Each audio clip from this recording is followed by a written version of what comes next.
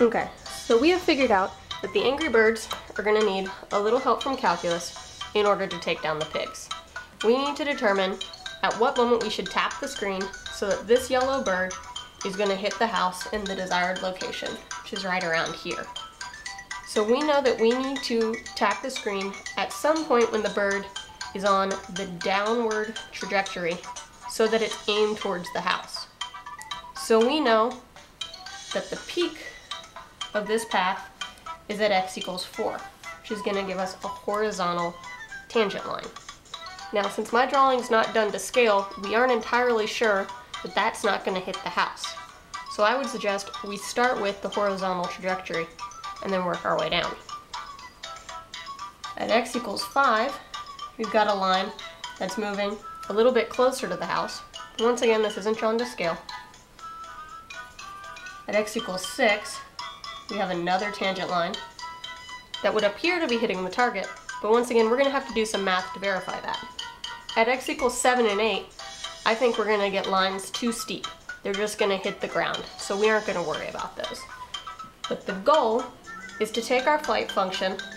We're going to need to find the derivative, because tangent lines are a line through a point with an instantaneous slope, which is to say that we're going to need to find the derivative of this function so we know the slope of this line, at the point either x equals 4, x equals 5, or x equals 6. We're going to focus on these 3 points. So the first step is going to be to simplify this function, because I don't feel like doing the chain rule, and I'm pretty sure you guys don't either. So what we're going to do is we know that x minus 4 quantity squared can be rewritten as x minus 4 times x minus 4. Then you add on the 16. So if we were to multiply this out, we would get x squared minus 8x plus 16, and you add on the 16 from before.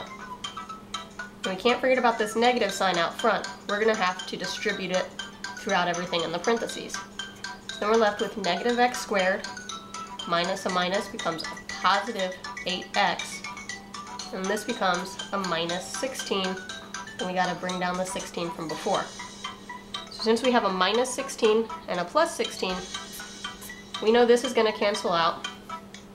So then our simplified flight function is going to be negative x squared plus 8x. So this function represents this green curve.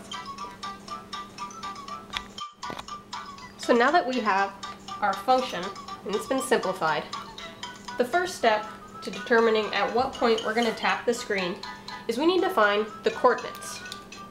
So we need to figure out what is the y value when x is 4, what is the y value when x is 5, and what is the y value when x is 6.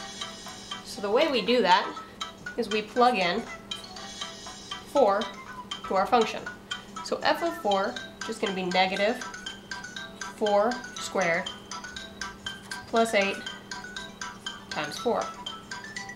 So we know negative 4 squared is just negative 16, and 8 times 4 is 32. Negative 16 plus 32 leaves us with 16. So we know that the coordinate of this point is 4, 16. Then we need to determine what is the coordinate at x equals 5. We're going to do the same thing. We're going to plug 5 into our equation and then simplify. We know that negative 5 squared is just negative 25, and 8 times 5 is 40. This is going to simplify the number 15. So our coordinate is 5, 15, right here. And f of 6 is going to be negative 6 squared plus 8 times 6, which is going to give us negative 36 plus 48, which is going to simplify to 12. So our last coordinate point is 6, 12. So we know that these 3 coordinates are going to be essential to solving this problem. So that is step 1. So now that we know the coordinates for each of these tangent lines, where they lie on this curve, we need to determine what is the derivative at those points so we know what the slope is of these lines. So the first step is we're going to have to find the derivative of the function f of x equals negative x squared plus 8x. Well, this is just the power rule, so we know that f prime of x is going to be negative 2x plus 8. And once again, in order to find the slope at each point, we're just going to plug in the values. So we know that f prime of 4 is going to be negative 2 times 4 plus 8. Negative 2 times 4 gives us negative 8, and plus 8 gives us 0. And this makes sense because we knew that at x equals 4, we had a horizontal tangent line.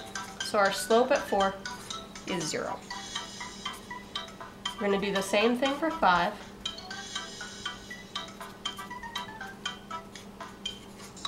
Which is going to give us negative 10 plus 8, which is going to reduce to 2.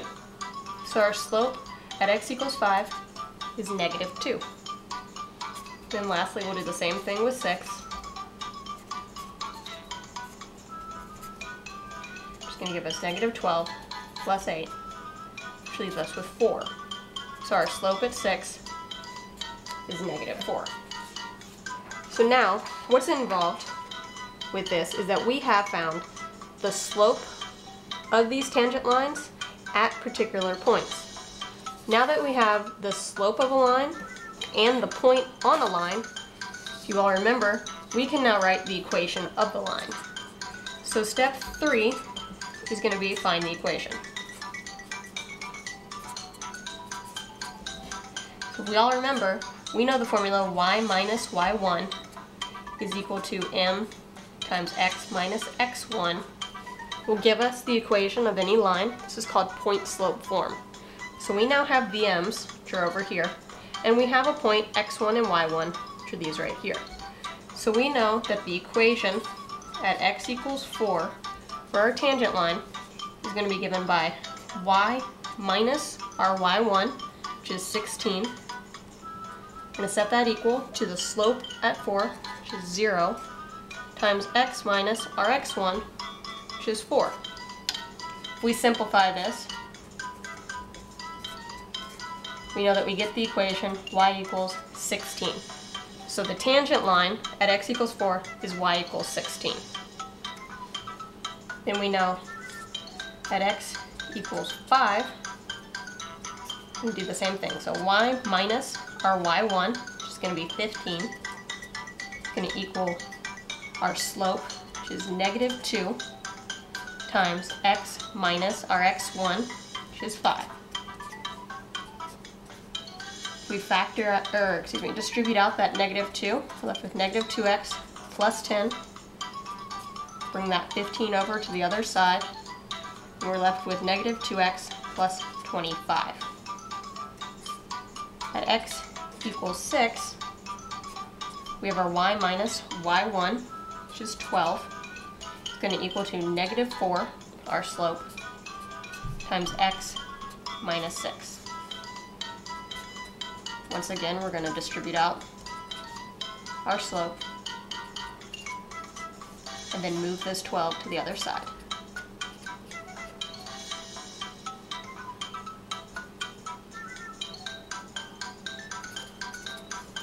So we have our 3 equations now.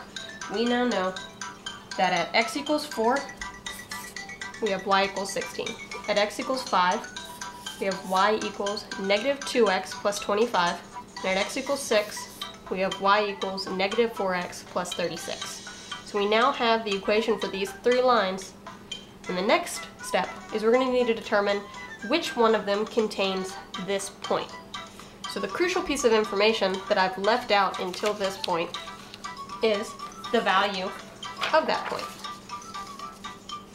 So let's say that the point of impact is at 10, 5. So that looks about right because we know that this is 8, so let's just say that that's at 10, 5. So what we need to determine is which one of these 3 equations contains the point 10, 5. Well, we can already eliminate x equals 4 because we know that y equals 16 does not contain the point 10, 5. So that's an easy elimination. So we know that this one will not work. Now let's try at x equals 5. So the way we check to see if a point is a solution is just by plugging it in.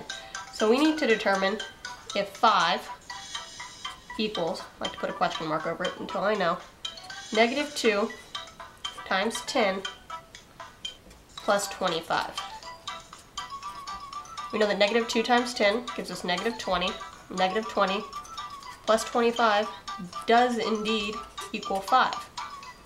So that means that our bird needs to use this equation right here. This one's the important one.